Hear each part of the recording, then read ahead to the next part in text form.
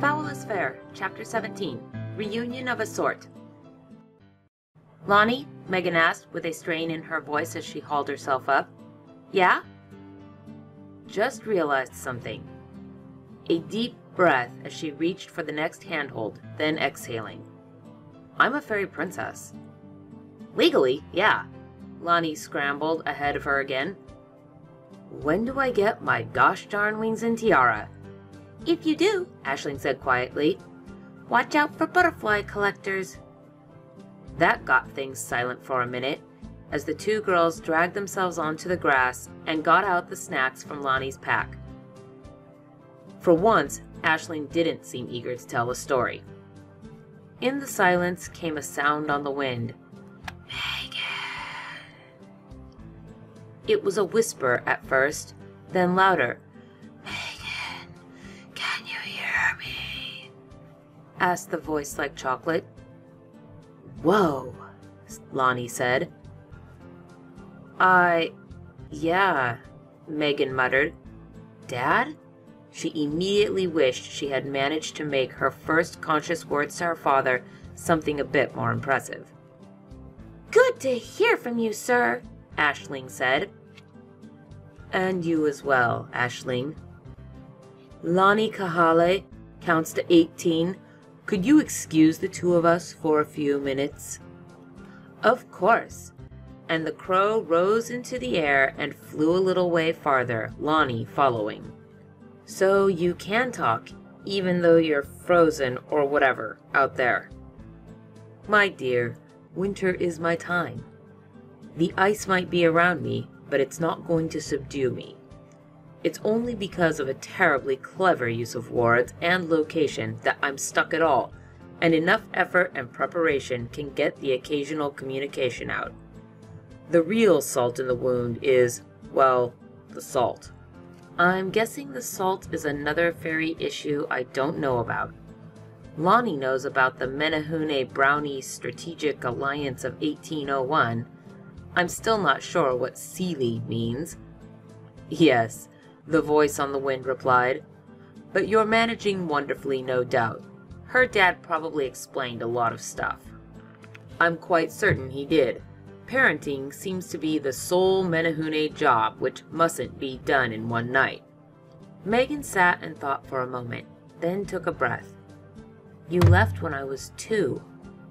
Yes, 2 years, 2 months, 2 days, and I'll swear on your middle name that it wasn't that you weren't less than delightful, the voice said with a quiet warmth on the cool breeze.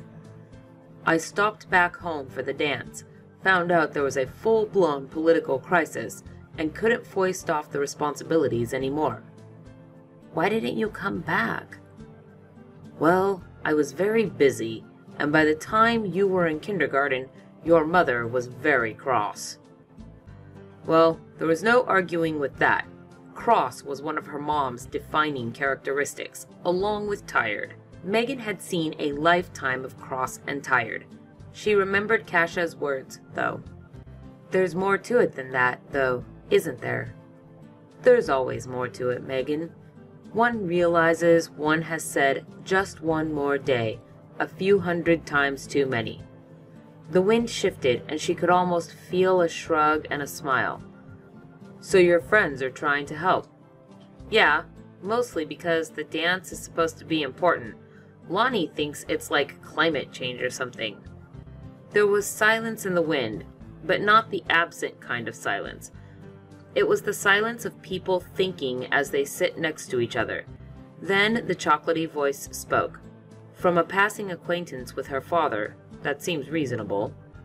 You'd think she'd be allergic to all the science stuff.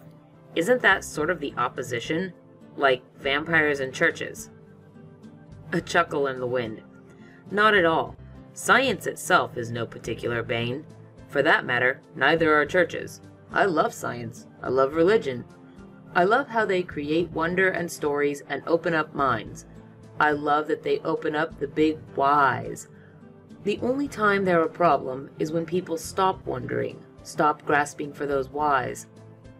When the thought that an unseen hand or some invisible set of rules drives things makes people search for answers and meaning, or striving to get closer to those things, that's marvelous.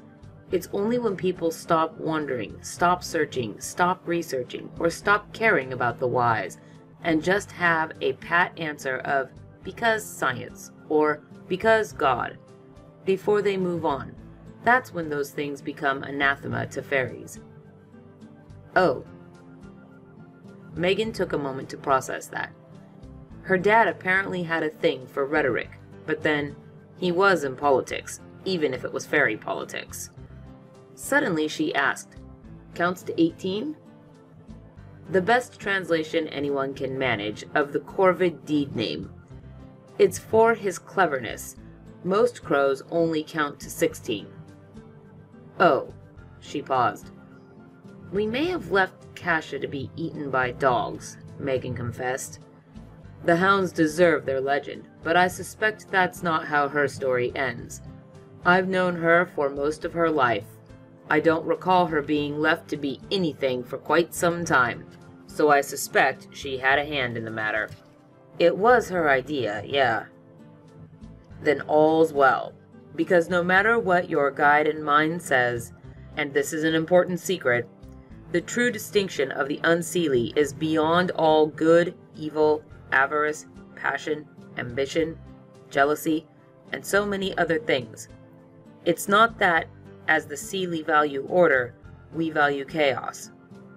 It's that any unseelie will always desire at least the option to make the wrong choice.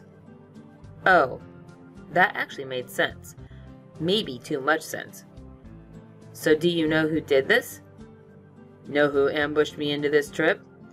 I know several of them, but they did not act on their own initiative. Distinctly not idea people. What happens to them when you get out? Megan's mind rushed at all the horrific possibilities, having seen what sort of people her father was technically king of. Oh, mostly they'll owe me a favor. That's it?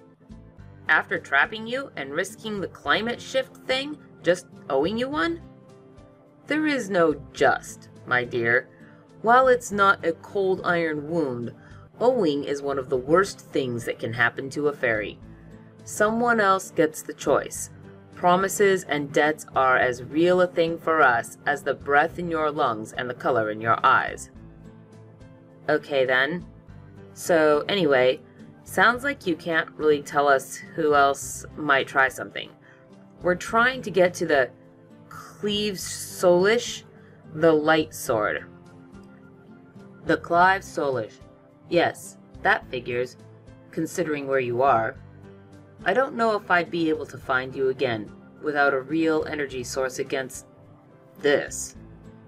The Clive Soulish. Well, that's one way of going about it. What were you thinking? Well, Meg... And the half-dark whisper was lost on the wind, and there was something about hesitate and step. Again with half the words lost. Dad? Dad!